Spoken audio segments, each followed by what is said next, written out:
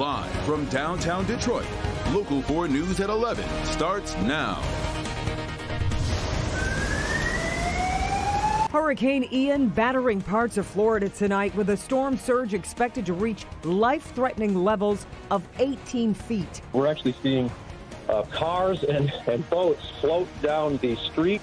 We're seeing trees nearly bent in half. Mass flooding, power outages, and strong wind gusts, with the worst still to come for most of the state. That video coming out of Florida tonight can only be described as devastating. Hurricane Ian making landfall with 150-mile-per-hour winds. Right now, more than 1.9 million are without power, a number only expected to grow as the storm makes its way inland. A flash flood emergency is in effect for most of the Gulf Coast, with some areas already getting 20 inches of rain. In Tampa, the mayor is warning the worst has yet to come.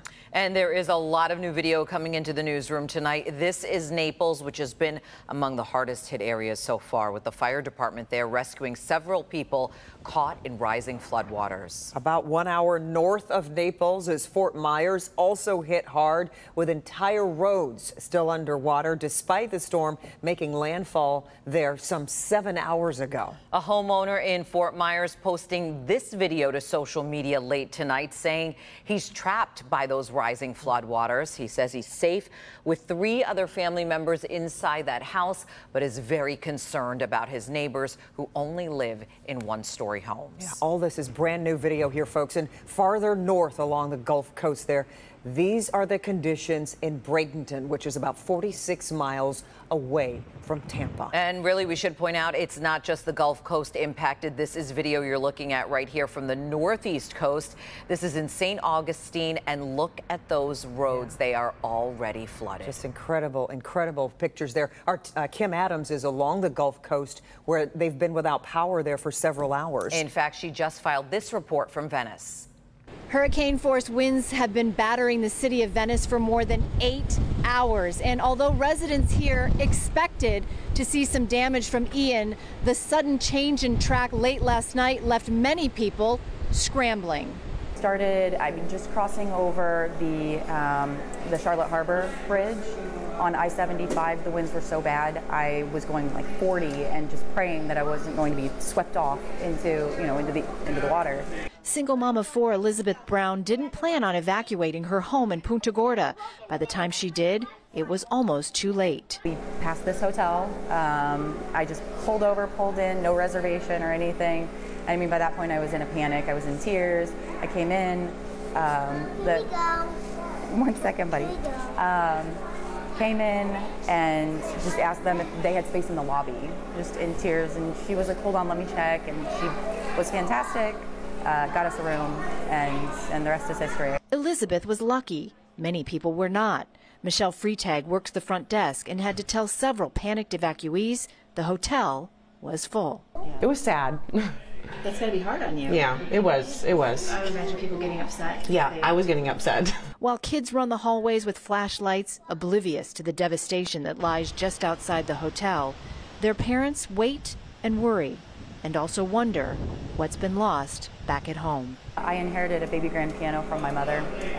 It's one of the last ones ever made by the company, and it's priceless to me. So if I lose that, then I will be very sad. So difficult knowing that many people had to leave their homes quickly and had to leave a lot of things behind that they will miss. My photographer Norm and I are going to wait here at the hotel until daybreak, and then we will head out tomorrow morning and start surveying the damage. In Venice, Florida, meteorologist Kim Adams, Local 4. Yeah, incredible pictures coming out of there tonight. That video is just unbelievable. Yeah. So, and you've been tracking this, and the storm surge is a big thing too, Paul, and all this. And by the way, you could feel Kim's emotions there, because she lived through Hurricane Katrina, and this, I'm sure, brought back a flood of really difficult memories for her. But we thank her for that reporting. Let's get right to Exact Track 40 radar, and here's the static shot. This is where we are right now at this time, and you can see it doesn't look like much, but this is still a very strong hurricane. Now, it's not what it was earlier. In fact, let me show you what it was earlier, and I want to point out, here's the eye that came ashore between Port Charlotte and Cape Coral. This is where Kim spent her entire day today. in this outer band here, this was just horrific weather with some very, very strong wind, and obviously the rain and the water and all that went with it. And speaking of water, radar estimates rainfall amounts. Look at this. Some areas have picked up 20 inches of rain here. That would be the equivalent of 200 inches of snow. All right, here's the path. Right now, Category 1, now downgraded to a 90-mile-per-hour hurricane. Probably will go through Orlando as a Category 1, but become a tropical storm by tomorrow, and then that will then continue up into the Carolinas as a tropical storm, probably coming in very close to the Charleston area. So we'll talk much more about Ian, and we have some pretty chilly temperatures to talk about tonight in our forecast, and we'll do that all in just a few. Well, thank you. And meanwhile, members of the Red Cross from right here in Metro Detroit are on their way to Florida to help with recovery efforts. DTE also tells us they've sent 350 contractors to Florida and will help repair power once the storm passes. And our coverage of Hurricane Ian will continue overnight. We will be live streaming coverage from our sister station in Orlando, both at Click On Detroit and Local 4+. Okay, and more news tonight. A late-night deal in Lansing will give local clerks more time to process absentee ballots before Election Day. Mara McDonald is live with the late developments. And Mara, an important distinction here is that it's pre-processing and not tabulating. Explain to us.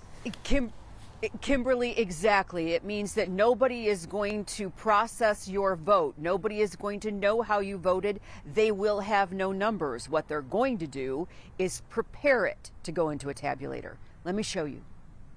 Both the House and Senate passing a package of bills related to elections tonight that have a key change when it comes to absentee ballots, a change that will be in effect for this upcoming November election. Local clerks will now be able to pre-process absentees on the Sunday and Monday before Election Day, something they've been asking for. This is a great thing for the local clerks because they are under the gun. 8 o'clock, the polls close, people want to get their results right away.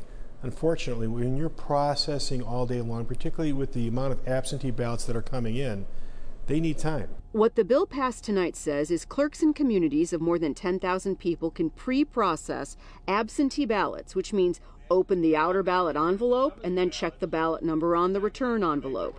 They cannot tabulate it until Election Day. The deal was brokered between legislative leadership and the governor's office and sailed through both chambers tonight and is headed to the governor's desk for her signature.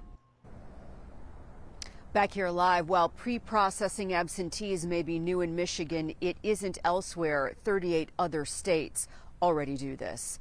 We're live in Mount Clemens tonight. I'm Mara McDonald, Local 4. Hey, Mara, thanks.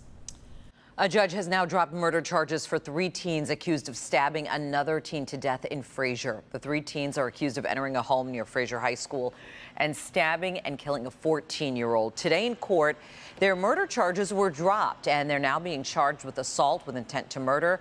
The Macomb County prosecutor, Pete Lucido, says investigators learned the stabbing was an act of self-defense. They're now being held without bond. An orange barrel alert for anyone driving to downtown Detroit. That's right, because starting tomorrow, part of I-94 will be closing for 5 days. Both directions of I-94 will close from I-75 to I-96. The freeway is expected to close tomorrow morning at 4 and is expected to reopen by 4 in the morning Tuesday. Crews will be stabilizing and reinforcing that new 2nd Avenue bridge. Tomorrow morning, Kim DeGiulio will be helping you get around those orange barrels. She'll have the best alternate routes starting at 4:30 a.m. here on Local 4.